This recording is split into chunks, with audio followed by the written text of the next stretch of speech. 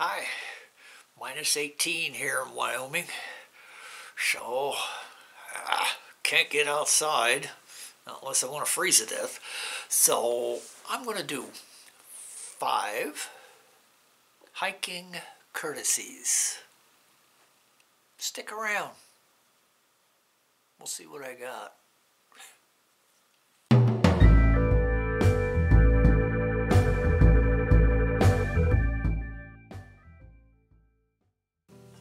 Okay, my 5 hiking courtesies. These may not be everybody's for sure, I'll tell you that. From what I've seen on the trail, it's not everybody's. But these are my 5 hiking courtesies. Number 1, leave no trace. Everybody knows this rule. Most of us follow it. Some do not.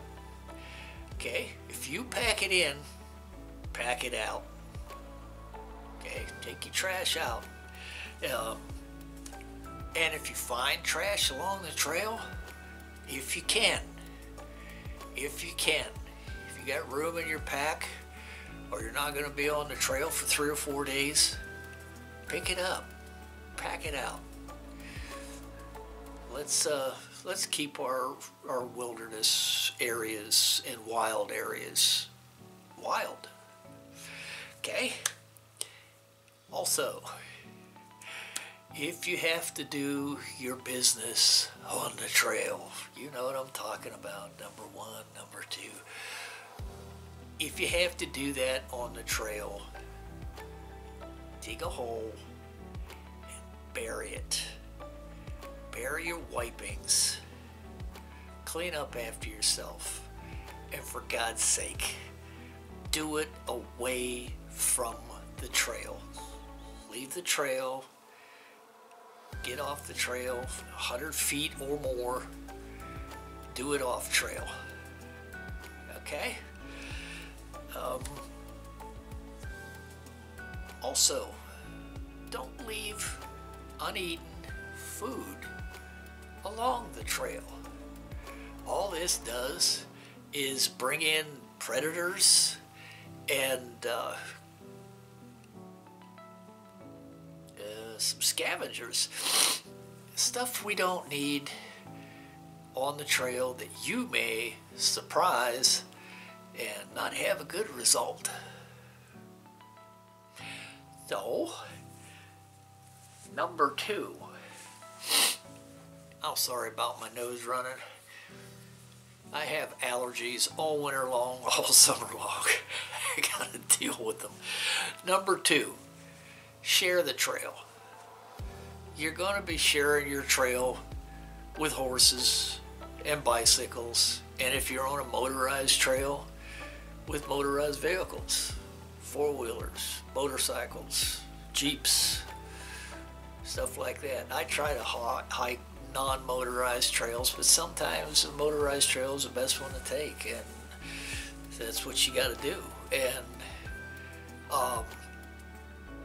some people aren't very courteous. Other ones are. Horses, try and be courteous to horse riders coming down the trail. Move off the trail. Preferably, well, I should say, downhill, on the downslope side of the trail, if there is a downslope side of the trail. Don't get above the horse. That just spooks them. Get on the downside of the trail and stop walking until the horses pass.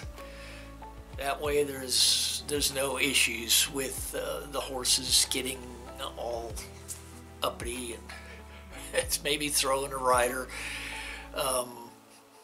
Be courteous. Be courteous. Bicycles. The thing with bicycles is not so much the bicycles. A bicycle coming up behind you will usually warn you before he goes around. If he's noticed that you haven't heard him or something like that. But when you get to the crest of a hill or a very blind curve, be careful and move to the side of the trail, because a downhill bike is going to be coming pretty quick. And if you're in the middle of the trail, you may get run over. And just do this also at the crest of a hill or a blind curve. You may surprise a large animal that you don't want to surprise. So keep that in mind. Okay, number 3, announce your presence. What I mean by this is, don't hike completely silent. Now, if you're hiking with somebody, yeah, you're going to be making noise. You're going to be talking. You're going to have gear rattling, stuff like that. But if you're hiking by yourself, particularly in bear country, like most of what I do around here is all bear country, make some noise periodically when you're moving along the trail.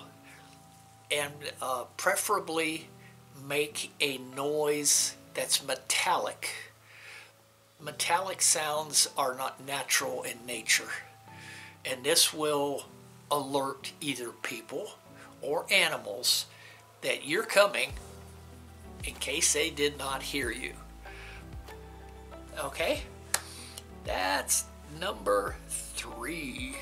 Number 4, trail maintenance. This is a biggie for me because I volunteer with the Forest Service for this kind of thing. Trail maintenance. Now, I'm not saying go out there and cut up big trees that are down all over the trail and stuff like that. Small stuff. Take a few minutes and move it. Small limbs, drag them off the trail. Small trees that fall down across the trail. Almost everybody carries an axe or a saw with them. Take a few minutes, cut it up, move it off the trail. On the big stuff, report it to who's responsible for the trail. Where I hike most of the time, it's either BLM, Bureau of Land Management, or the Forest Service. And I contact the trail coordinator and let them know where the problems are. Signs that are down, large trees that have fell across the trail, any bridges that are in bad disrepair or even washed out. Trail maintenance, I think, is a good thing that we all can contribute to without a whole lot of effort. So I think it's a good idea. And last but not least, number 5, hiking with animals, particularly dogs. And I don't know of anybody that hikes with their cat, but they may. But dogs, clean up after your dogs. I know horses go on the trail too, but there's not much we can do about that. But your dog droppings smell as bad as human waste on the trail. Bury it. Just get rid of it. And most of all, with dogs, control your dogs. If your dogs get out of your sight, they can surprise other hikers, and either the dog can get hurt or the hiker can get hurt. Not only that, in bear country, in cougar country, they surprise a bear or a cougar, and the bear or cougar attacks, they're going to run right back to you. And then you're going to have to deal with an animal that's upset. So, those are my 5. What I'd like to see is, if you have others, post them below in the comments. I would like to see those. I'm sure we all have little petty peeves that we don't like, and it can easily be corrected with a little courtesy. So keep that in mind. So this is Max. Till next time, bye for now.